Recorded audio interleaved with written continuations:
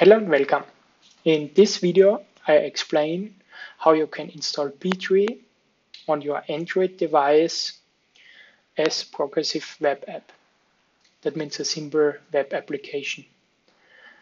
The only thing you need is an Android device, that means mobile phone or a tablet, and the original Chrome browser. It will not work with any other browser, so you will need the Chrome browser to get this working. So we open the Chrome browser and go to the b.tree login screen.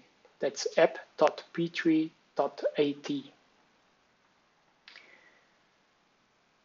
At the bottom of your screen, you already see an option Add b.tree to home screen. That's more or less the install button. So we can click on this and the Chrome browser will ask you if you want to install b.tree on your phone. After you click it, b.tree will be downloaded in the background, and after it finish, you will see it on your device. It's installed like any other app. You click on it, it opens b.tree in an own instance. To remove it, simply hold on it, wait for the uninstall button to appear and drag it over it. The second option is if you don't get the banner, you see at the top right corner the three dots aligned near the address bar.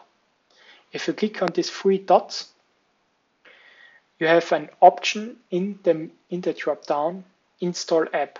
That's the same as the banner previously. So if you click here on install app at the bottom, the browser will ask you again if you want to install the b.tree app. The same thing as before, it will download in the background and the app will be on your home screen. It is to say that you could also install b.tree from the Play Store, from the Google Play Store, but I currently do not support it and recommend that you install the b.tree app as seen here as progressive web app. It works more or less the same, but as for example for NFC, the web app currently works a little bit better. This may change in the future, but yeah, thank you anyway.